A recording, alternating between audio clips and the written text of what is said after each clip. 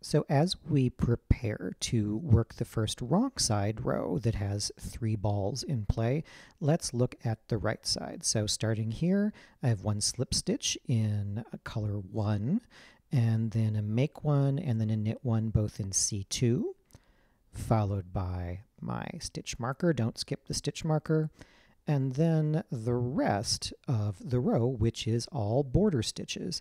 Those are all done with ball C1A. That's what C1A is for, is all these stitches are going to continue to form the border that you began right away when you cast on. If we turn the work around to now look at the wrong side, so this is the row that we will be working through together in this video. Looking at the wrong side here, once again, there we have right where we need it to be. There is C1A ready for us to work across those border stitches. And there's something else I'd like to pause and talk about here, which is the untidiness. A lot of folks were afraid they were doing something wrong because things are quite a bit of a mess, as you'll see on this side. We have the woven in ends temporarily of the second and third joined in balls, and we carry those strands all the way over to where we want to start knitting with them, and it looks loopy and awful, but don't worry about it. These woven in ends, remember, they're temporary. They'll be taken out and neatened up during the final finishing.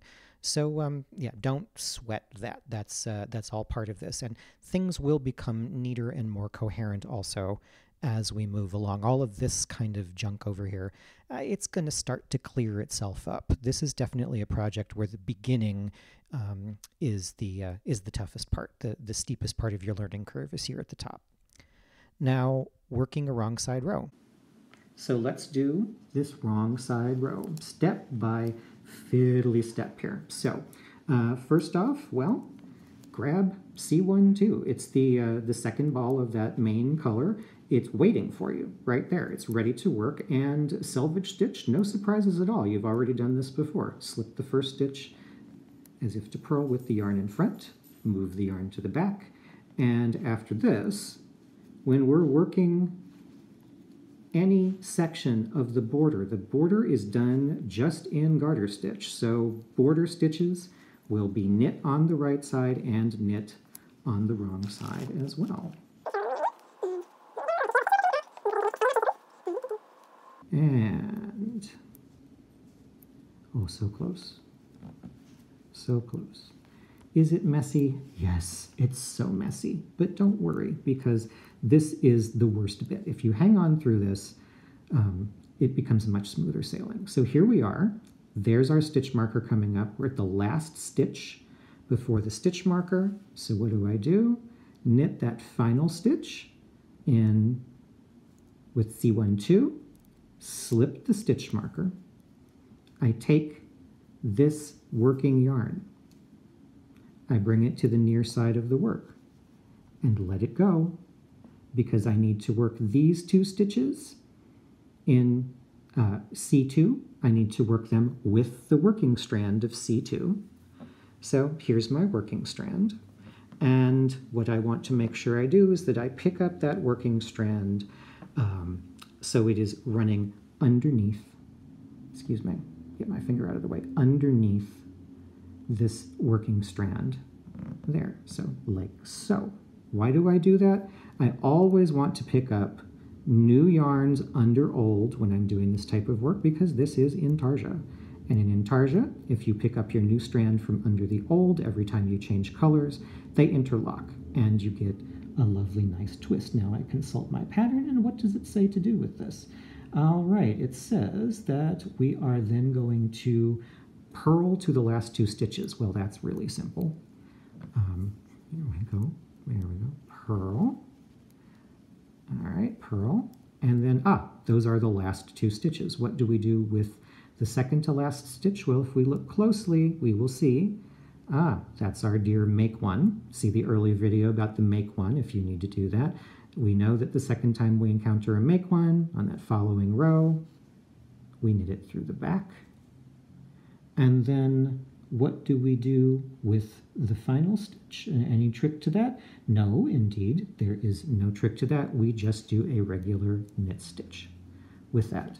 Now, I'm going to pause here before my instinct kicks in. And look how loopy and just look, this edge stitch is just awful. Well, what am I going to do? Well, what I like to do, you don't have to, but it makes me feel better psychologically, is I do a little tugging and adjusting to just, I'm not trying to get perfect tension, I'm just neatening that up a little bit so that it's easier to work with.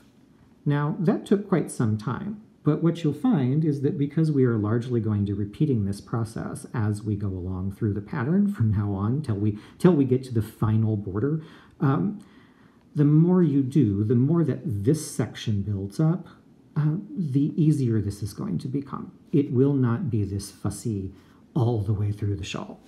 When we turn it around, we can see, well, there we are. We have begun. And since we have done a right side row and a wrong side row at this beginning section with our second color, with our C2, that means that when we start the next row, we will slip one. I'm just going to begin this here. So slip one with yarn in front. Okay, well, there's one. There's the yarn in front. Now we're going to slip. All right, very good.